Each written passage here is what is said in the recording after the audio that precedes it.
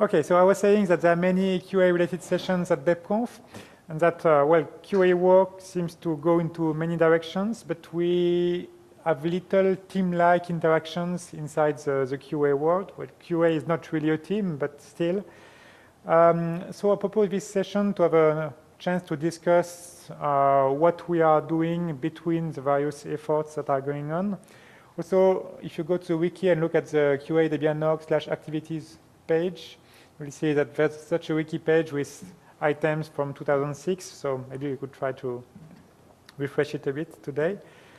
And also think about what could be done or improved in what we are doing. So first, I try to list what the QA team is doing. And there are two big categories, so feel free to just shout if I'm forgetting something. So first, we maintain infrastructure to detect problems and report issues found using that infrastructure, either using bugs or through other means. So for example, Lintian and Lintian Debian.org, Puparts and Puparts Debian.org, CI Debian.net, Jenkins Debian.net, and which is related to reproducible builds, and the archive rebuilds. And then we also maintain infrastructure to expose information to maintainers and teams. So mainly tracker, packages, QA Debian.org, so the old PTS, the Debian developers package overview, and Ultimate Debian database. And yes, there's also the MII team that is part of the QA team. Yeah. So did I forget anything major on that list? I don't think so. But so then I tried to think about new stuff that happened since last year. There's gating, Puparts being used for gating to testing. CI Debian.net could be at some point too. I mean, that would be one of the easy things to do in a similar way. This release cycle, I try. Yeah, sorry? I try to do that this release cycle. So CI Debian.net, good, nice. Another thing is archive rebuilds happening again on a regular basis. So that's what I've been mainly working on over the last year. And then since this is a BOF, I have a list of discussion items. So I'm just going to go through them quickly, and then we can go back to the ones that you think are the most important. So the first one is the QA Debian.org machine, the Quants, and the QA SVN repository. So there we have many services glued together, many unmaintained services too. And we could discuss what we want to do with that, especially in the context of the Stretch release. We are probably going to be asked to upgrade it to Stretch at some point. And that's not going to be something that will be fun to do. So I'm of the opinion that we could probably kill QA Debian.org entirely and move useful services to separate VMs or containers. It doesn't really make sense to have this all glued together. So we can discuss about that later. Another thing that we could discuss is, from the infrastructure point of view, what we duplicate quite a lot is a scheduler for QA checks. We all use different methods. Well, each test infrastructure uses something different for that, and clearly there's we could do better than that and have at least a similar way to schedule jobs. About tools, something that is a bit lacking is a common tool to manage mass bug filings. So I have quite a lot of things for archive rebuilds, but probably if we had better tools for that, it would make it easier to file issues for other kind of failures as well.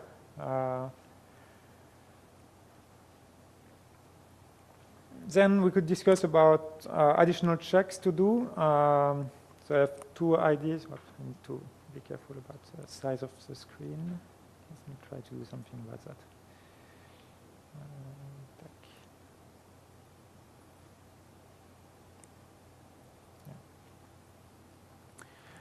We could discuss additional checks to do, and there's two listed there, but we could brainstorm about that. And there's the question of broken packages in unstable. So there was a discussion on the Debian QA list a few weeks ago about that. What was done was I filed bugs against all packages that were neither in JC nor stretch and still not in testing and not uploaded in the beginning of the year, asking if they should be removed. We could go into we could go a bit further. So clearly, we don't want to aggressively remove tons of packages. The goal is just to identify the ones that are clearly unmaintained for years and that don't have anything to do in unstable. But we could have a kind of rolling requirement that packages cannot stay out of testing for more than 1 or 2 years and target those, or at least go through those and ask if those should be removed. So yeah, so that's... Lucas, regarding this last comment, this morning I actually discussed the use case where we could have so I'm thinking of the bike shed PPA thingy, where packages that basically have a upstream way faster release cycle than what we have in Debian, where old versions don't make much sense. Yeah. I could imagine that we have something that is in the archive, remains in unstable, and is provided via a bike shed or a PPA, and then this requirement would basically means that impossible. So I don't like this requirement for such a future use the important part here is there, except exceptions. And well, when I filed the bugs on packages not in testing nor stretch, I excluded all those that were uploaded at least once since the beginning of the year. So if you have that kind of things, I think the goal is not to force maintainers to remove their packages. If people are so the requirement is and not updated, I guess. Yeah. Right. I was going to say the same thing, that we have packages, we need to distinguish between packages that are not suitable for a stable release because they're not stable in the sense of not suitable when they don't change, and packages that are not suitable for a stable release because they're broken. Yeah. And we have a decent number of packages that can never be in a stable release because it would just be useless, but we still want them. Yeah. And potentially we still even want to compile them against stable. It would be good to be able to have backports or something similar. Yeah. But I think we are never going to just blindly remove everything that matches a list of criteria. I mean, in that case, I filed a bug against each of the packages that was in my initial list, saying that if you think that it should remain unstable, just close the bug. And if the bug remains for more than 1 month, then I will remove the package and do another pass. Before that, do another pass on the packages and identify the ones that should really stay. But yeah. It would be maybe nice to have a bit more in the way of guidelines for what we as a project consider to be a reasonable way of doing these. Should this package be removed? Bugs. I mean, I know I've filed a lot of those from bug squashing parties, like looking at a RC buggy package and going, I don't want to fix this. I don't want this in Debian. Yeah. Yep, so I'm relaying one question from IRC. Rafael Herzog. He says, as tracker.debian.org maintainer, I would be interested in some shared infrastructure to schedule jobs and to run them. And then as the CI maintainer, I'm also interested in that, I think. To do what, sorry? He's interested in some shared infrastructure to schedule jobs and to run them, like the topic you said earlier.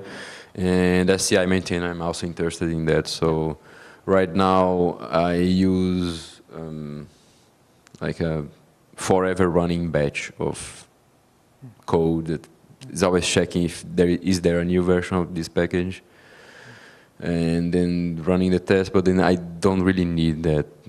If there's something else that's going to request test, then it just works for me as well. Yeah. Yeah, the difficult part here is that I'm not sure what is a good way to do that. I mean, from a design point of view, designing something that suits all needs is not going to be really easy. But yeah. So someone needs to think hard about all the requirements. Yeah. Yeah, so I have to rewrite that thing for DebCI anyway at some point, because the current implementation is not optimized at all. It's very slow, so maybe I will throw that in and try to think of a way of actually also being able to trigger stuff elsewhere, and we don't even need to run that in DebCI itself. So. Yeah.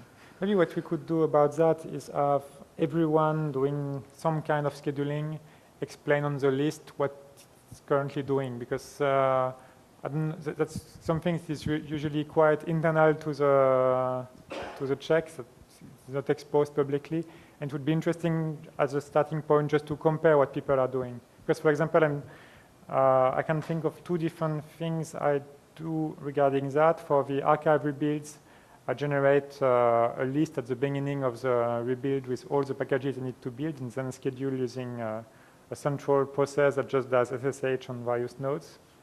And for in UDD, there's a UScan scanner, and that runs on a regular basis and just looks at which packages need to be tested. So it's completely different ways to do this. And yeah. Rafael also says, this is something that we are reinventing everywhere, which is the point we made already, and we should be able to have some sort of high-level descriptions, run these scripts in a seed CH root, and send me back the logs and the artifacts. Yeah.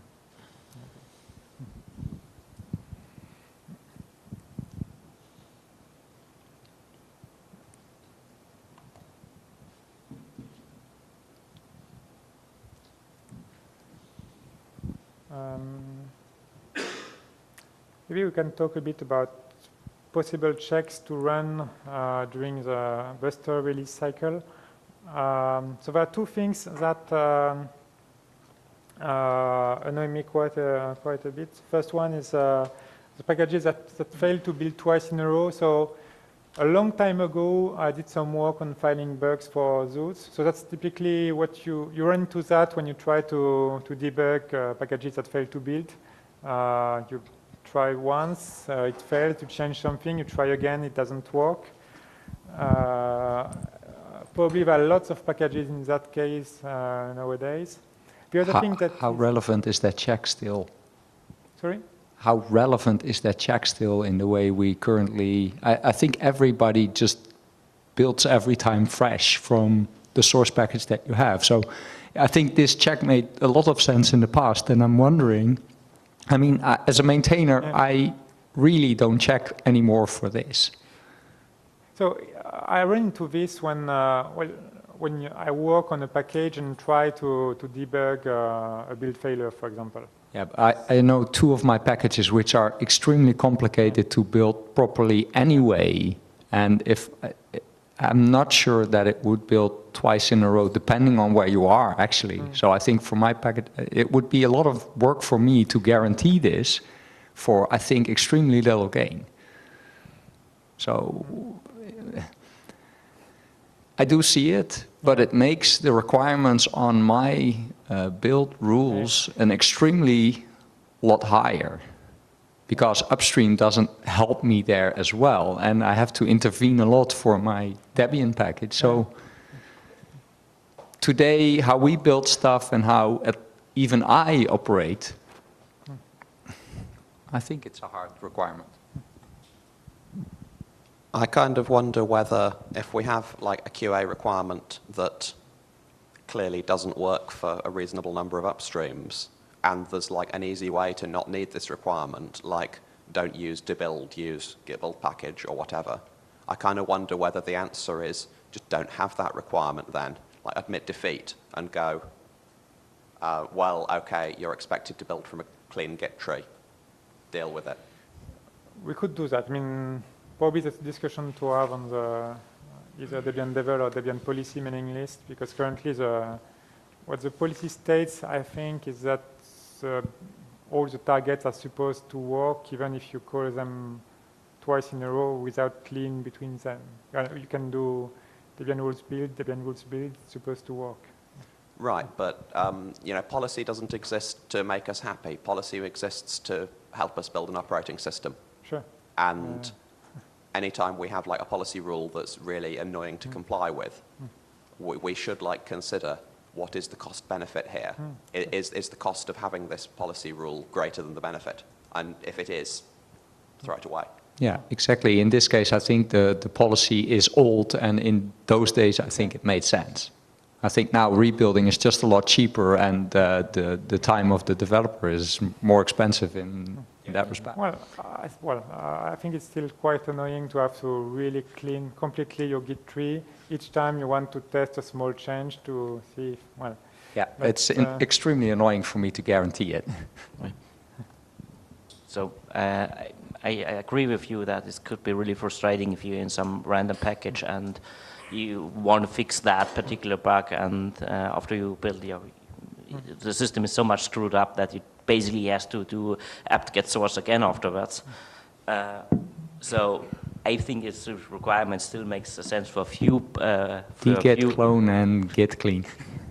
for several packages, but when you, for example, have packages in the repository, I think that could be relaxed, because using the repository then helps you a lot also to go back to a state which is more safe. That's not the typical workflow we advertise when doing NMUs, for example. So, yeah. Sure, yeah. Right, balance.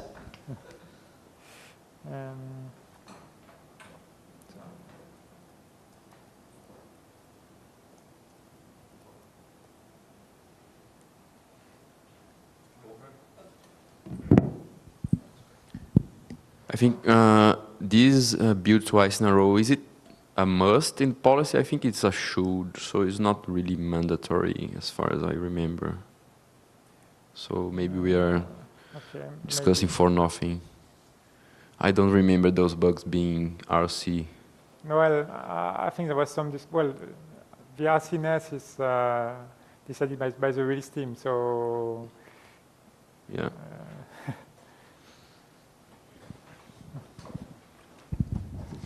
I found another interesting corner case where I went to create a source-only build and it failed, but it can be tested in S-build, I think, because you can't just source build.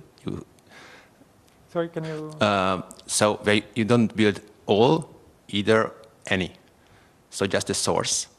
And I downloaded a source package, wanted to create fix something, create a source to upload it, not, of course, to unstable, but for testing, and it failed, just the clean target. But not after a full build, but right before I did anything. No, that would be surprising, because when I do archive rebuilds, I start by building the source package. So it was something odd in the clean target. I will check that, but I'm interested because I think I should catch that. Okay. But, maybe it was temporary. Maybe, yeah. It's only relatively recent that S-build supports only building source. I have a build tool that wants to do this, and I had to have some really horrible workarounds while I was using S-build from Jesse backports, or from like the S-build branch or whatever it was.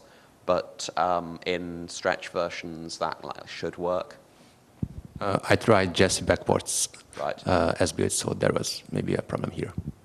Could be. I think, if I remember correctly, in that version, you had to tell it build all the things except don't build arch all, except also don't build arch any, and then it thinks it's doing a AMD64 build or whatever that happens to produce no binaries, and it gets really confused. And if you look in the Git history of this build tool, Vectis, there's this horrible hack involving a Perl one-liner to rename the changes file from what sbuild thinks it should have produced to what it actually produced. But in Stretch, that just works fine. So you might find that this has been fixed. Cool, thanks. So the other thing is packages that fail to build randomly. So that's not considered RC. So by that I mean packages that fail to build, and if you retry, it works. And if you try again, it fails. And sometimes it's 10%, sometimes 90% of the case. And there's quite a lot of those currently, probably about 100 or 200 packages in the archive currently. But my goal here was more to discuss additional ideas of checks that you have in mind, no time to implement, and would like someone to pick up, because that's a good time of the release cycle to do that. So,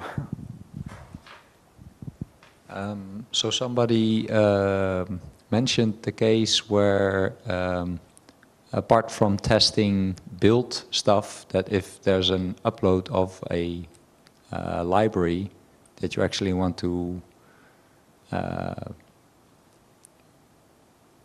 check that everything that reverse depends on that builds at that time.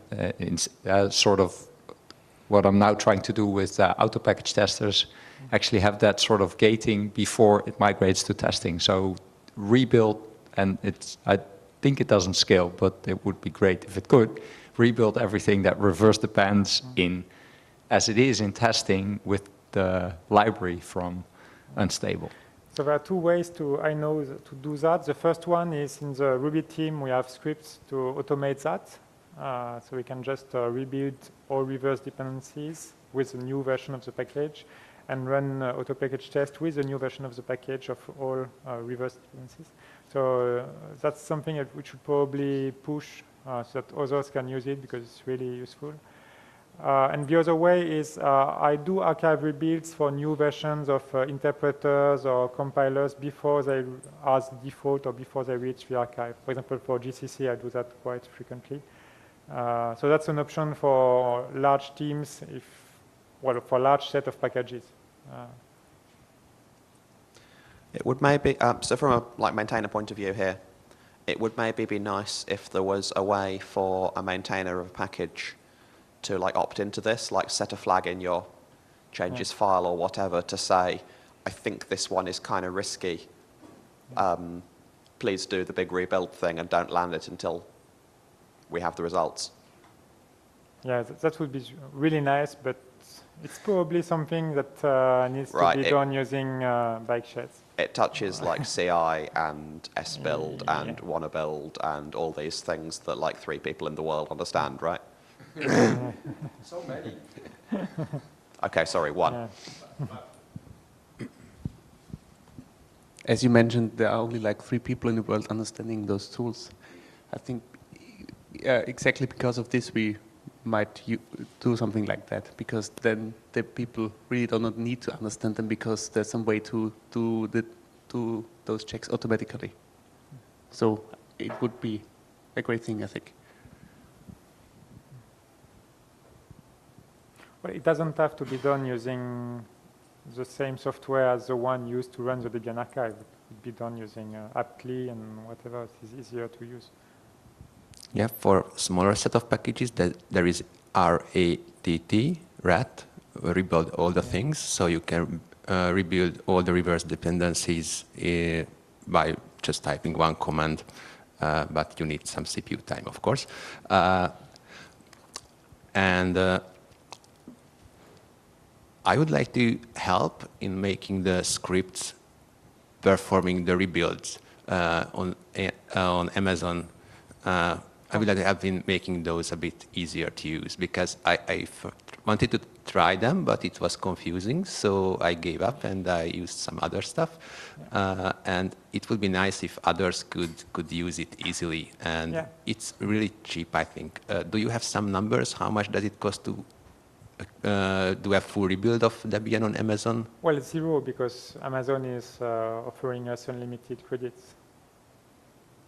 Okay, that helps. Thanks. And another thing I would like to mention here, a nice byproduct of the rebuilds would be a report of the lintian warnings going away with the rebuild of a package. For example, I worked on the transition to Pi binaries, and I had to check if the lintian check reports no warning against the binaries after a rebuild. And for example, some DH update could also help in packages resolving things which are checked by lintian. Yeah, so in the past I was running lintian after each build. It takes a lot of time to run lintian on some packages, so probably multiply the total build time by 1.5 to give an idea. So, especially because build time is the total archive rebuild duration is limited, is caused by the longest packages. So everything else fits in the time it takes to rebuild. I don't know what's the longest packages currently, if it's still LibreOffice or what. But basically, you can rebuild everything else during the time it takes to rebuild LibreOffice. So if you run lintian after the build of LibreOffice on LibreOffice, it just adds more delay until you can file bugs. Yeah. But yeah, I note your offer to help with the scripts. So the full story is I did not work on archive rebuilds for about, or did really little work for about 2 years, and someone else was interested in taking over that work. The difficult thing is you need to find the right balance between being able to file bugs on a regular basis and doing work to improve the infrastructure part. So over the last year, I mostly did work on filing bugs. The work that was done to improve the scripts was actually never reached a stage where it could be used. So I'm still using my old scripts from 3 years ago. I agree that it's far from perfect, but yeah, just need someone to spend some time on getting them in a better shape. Another really nice addition would be running auto package tests on the build binaries. And Guillaume would like me to do it before we can enable by now archive-wide, so there would be some incentive doing that, but I'm not sure how far we are from this possibility.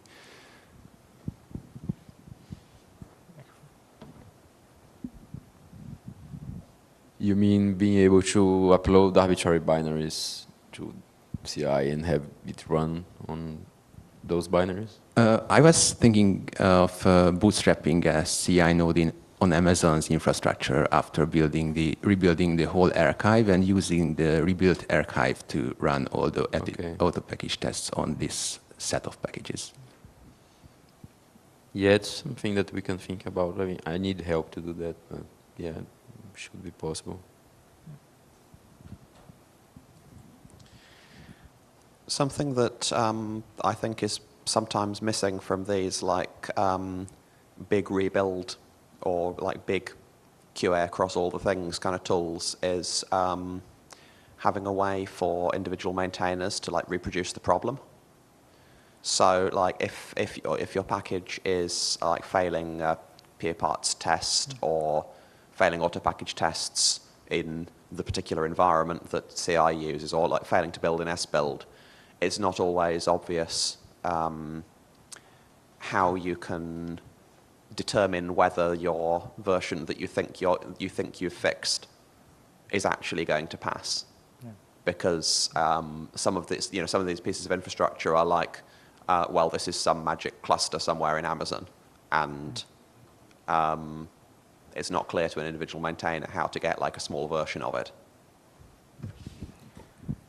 You have something like that with PU parts that I'm not fully sure on how to run. And right. I've done it a couple of times. And so I don't mean to be like self-advertising here, but something I've been working on for a while that might interest people is I've been doing this build tool called Vectis, which Called what? Vectis. The idea, there's an ITP bug open. The idea is it's like primarily a build tool for maintainers, but it also does like QA checks, like peer parts and things. And the idea is it creates a throwaway auto-package test VM. It installs the infrastructure you need to do this particular test, like sbuild to do your build, or peer parts, or like LXC to do an auto-package test in LXC or whatever. It does the test, does all the builds or testing or whatever, and it throws away the VM. So, like for the things that I've added to this, it's also like reasonably good executable documentation, if you see what I mean, of how to get a particular test environment. And you know, for some packages, it's quite obvious how to set this up. Like, thank you for documenting ci.debian.net LXC so well. That was quite easy to reproduce as like close enough. But for some of them, like sbuild, I have to like reverse engineer from the Puppet modules how the real sbuilds are set up, and then go off and do the same slightly strange setup. So. So for the archive builds, I just use the standard sbuild setup script. There's nothing strange about what is being configured.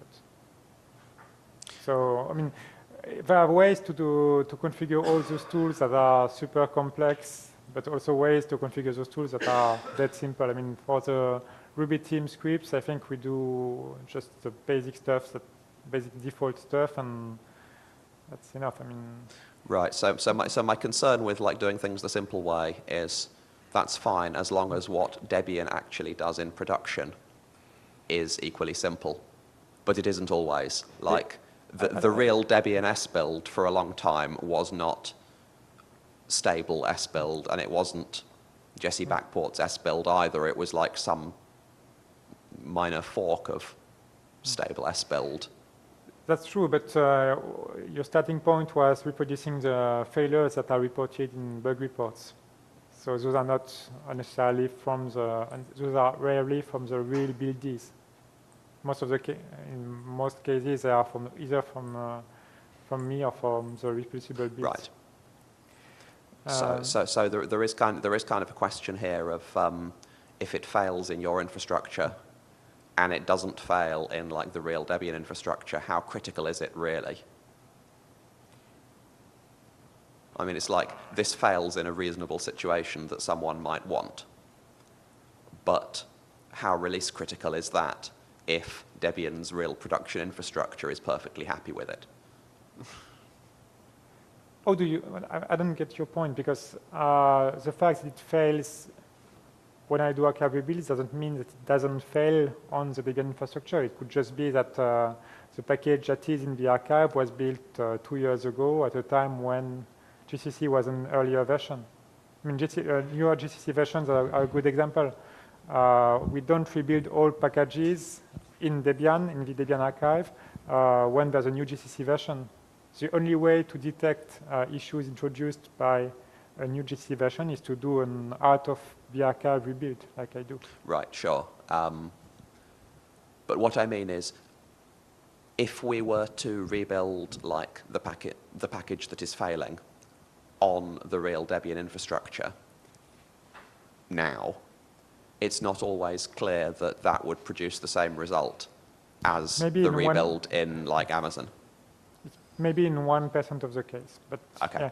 Usually what I do is when there's someone who cannot reproduce the failure, I ask for the build log, and sbuild is quite good at providing a lot of information in the build log. So usually just diffing the build log using a graphical diff tool gives you a good idea of where it's broken. There are some strange cases like, well, all the random failures are annoying because of that. But when I file bugs, when I do archive rebuilds, failures are automatically retried once. So I don't see most of them. I only see random failures that fail twice in a row in my testing environment.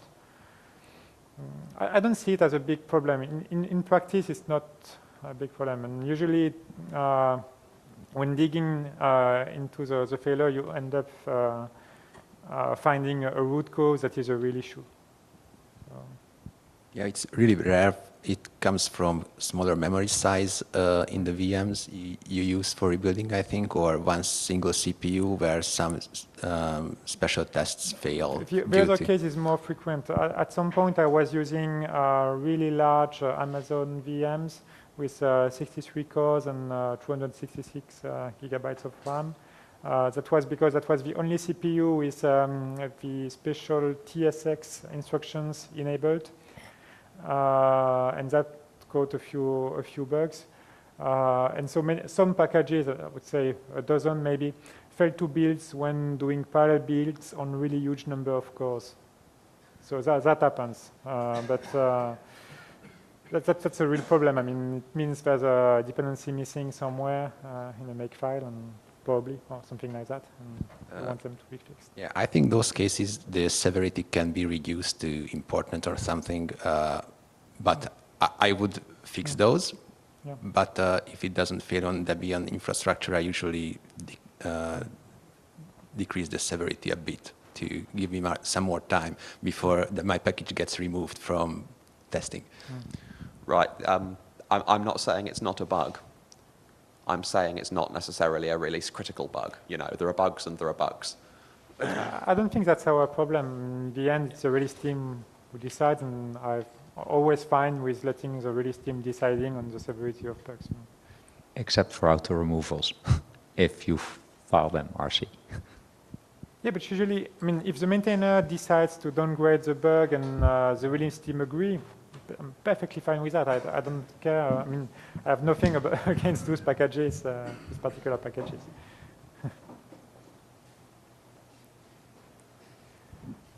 On the services that we provide, I think there could be a couple of the checks that we actually do that we push more to the maintainer than we currently do. I mean, I find the CI test that we currently do, as a maintainer, I need to look for the results instead of being notified. Now, I'm particularly interested in the CI test, but I mean, the duck check as well. I mean, I'm never notified. The only way to see it is on the tracker. And there's extremely lot of information on the tracker. If you have, I don't know, on my page, there's like 50 packages showing up. There's just too much information sometimes, especially not about the current state, because that's typically something that you could accept, but what you want to be notified of regressions. And I think we can always push more on these kind of issues, even on the, but I guess that maybe needs an opt-in kind of mechanism, or at least an opt-out for being notified. Well, I think that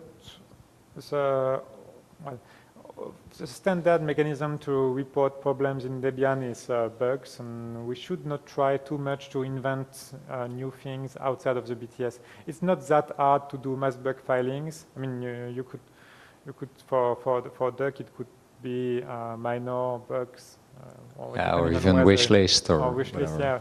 But that's actually quite easy to do. I mean, but I think we should, that's the dangerous Enrico word, we should. Yeah, but no, I think, well, one of the things I really would like to do, at least by the next DebConf, is turn the tools I use to do a mass bug filing to something that is easily usable by someone else to do a mass bug filing on something else. That would be... Which, for instance, could be used for the current use of CI. Yeah. CI could be a good target. Yeah.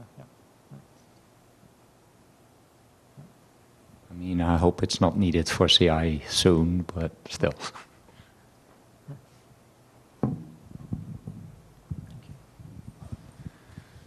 Does someone have strong opinions about that? QA Debian.org and QA SVN repository? That's one.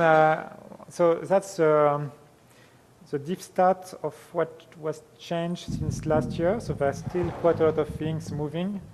But it's really scary when you look into it. That we have tons of different stuff that is completely unmaintained for the last 6 or 7 years. And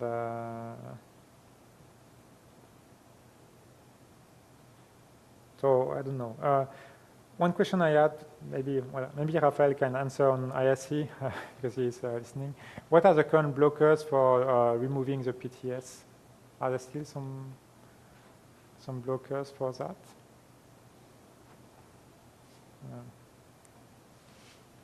Let's check ISE. Maybe it's not.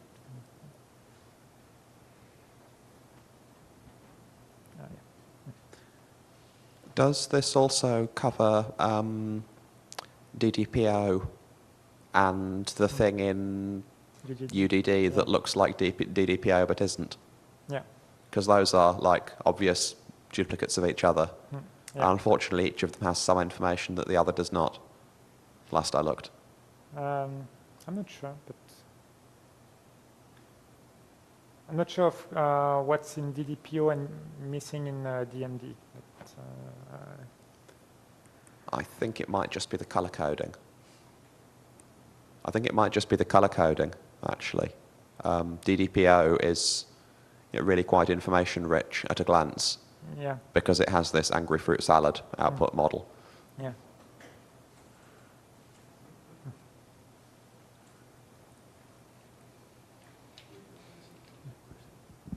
So Raphael said that the blocker is PEBS who keeps maintaining it.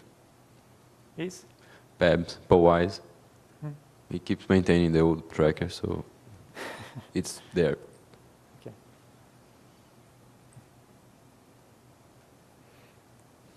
Raphael is in favor of dropping it, and Paul will probably point out a few regressions that he would like to see addressed first.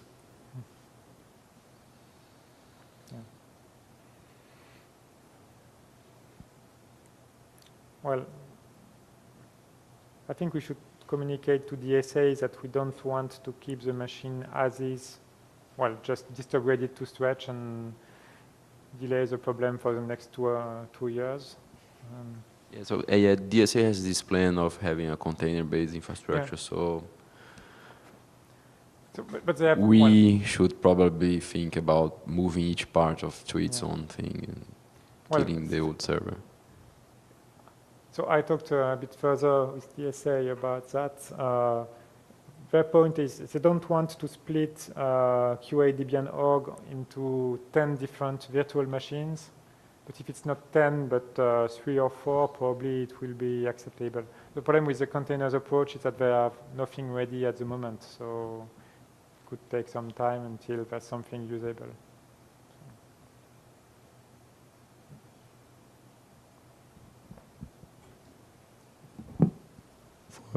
For the DPO page, I found one that's the results of the builds.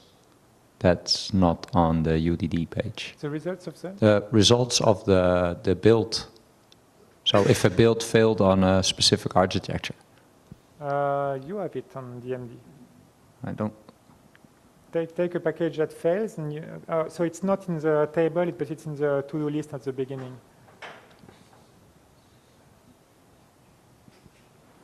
Okay, fair enough, but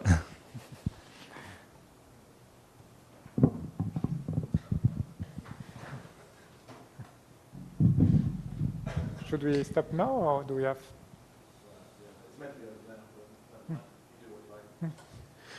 Maybe we could try to list some action items we want to get done by quote someone. Next year. So action items, who wants to do something for next year? So one thing is this. Scheduling checks. Yeah, it has this and scheduling checks. Common tool schedule checks.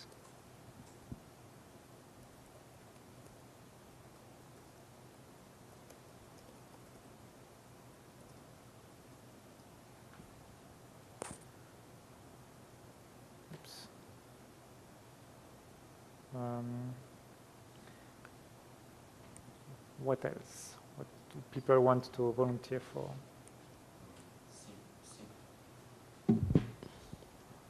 Simple script for rebuilding. Valin, for rebuild. Yeah. Valin? Sure.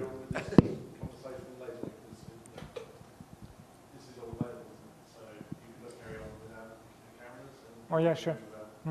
Okay, that's fine. Yeah.